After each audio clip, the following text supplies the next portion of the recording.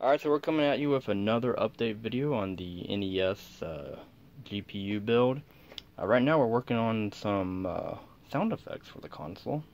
So I'm utilizing the Adreno, and I have that coming out to two little buzzer speakers. This Adreno doesn't actually have enough onboard memory to have a music file, but if you tell it tones to play, it can play, and it sounds like an 8-bit system, so works perfectly. I have it wired up to the NES front switches.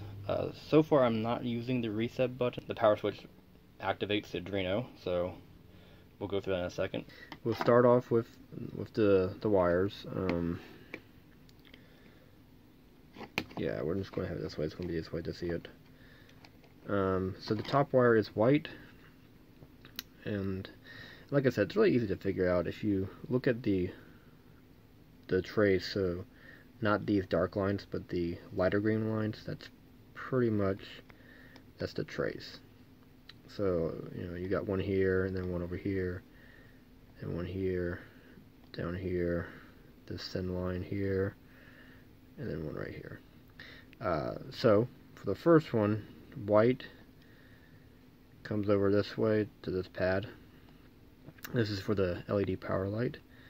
And then this skinny one right here comes up to this wire, which is orange. So orange is the ground wire, and white is the positive wire for the light. From what I've read, it is 3.3 volts, so you put 3.3 volts on this stop pin, and ground's down here. Next we have the power switch, which is right here, and it uses these two pads. So that's going to be the second pin and the third pin. The two are next to each other. And that's going to give us red and brown. Now since it's just a switch, and either the contacts are touching or they're not touching, I don't think it matters which one is which. But red and brown are your power switch. And the reset switch is, get my little tool out, this pin, and it shares the ground wire with the LED. So they both use the same ground wire, and that last pin is yellow. So the reset switch, if you're going to use it for some application, would be the yellow. And then I have it all hooked up to my little DC power supply, so we'll flip that on.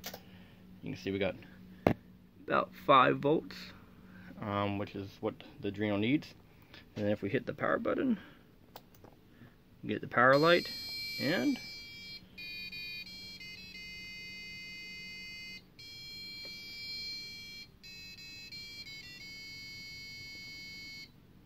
so we get some music playing. This is not something I designed or programmed. I'll put a link in the description for all the information I used to make it, but yeah, just a little fun thing to use the front controller panel with.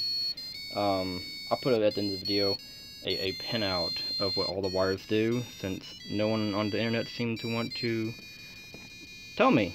It's not too hard to figure out, but I'll put the pin-out so everyone else can have an easier time figuring that out. Alright, and that's it. That's the update right now. Waiting on one more piece for the NES, and then we'll be done for everything. Have a good night. Bye-bye.